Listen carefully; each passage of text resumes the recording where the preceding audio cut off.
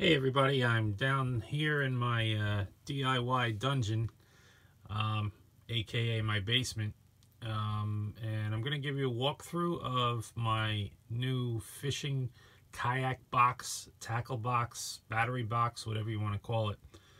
I think it's going to work out great. The top unit has tackle in it. The bottom unit is a battery box that's going to power my trolling motor and my fish finder, and I'll break down exactly the pieces, the parts, and tell you how I did it. The top unit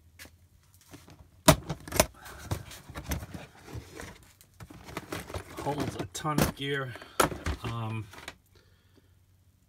It is actually a DeWalt toolbox, and they're called Tstak. It's a modular system that they sell. And it's great for what I want to use it for, and anybody else I think that would want to do this. As you can see, it holds a lot of tackle boxes. There's some free space. No, actually there isn't. There's some free space on the top that I use for my tool. I put my tools in here, and etc. And everything else is tackle, and I could probably cram in some other stuff if I really need to.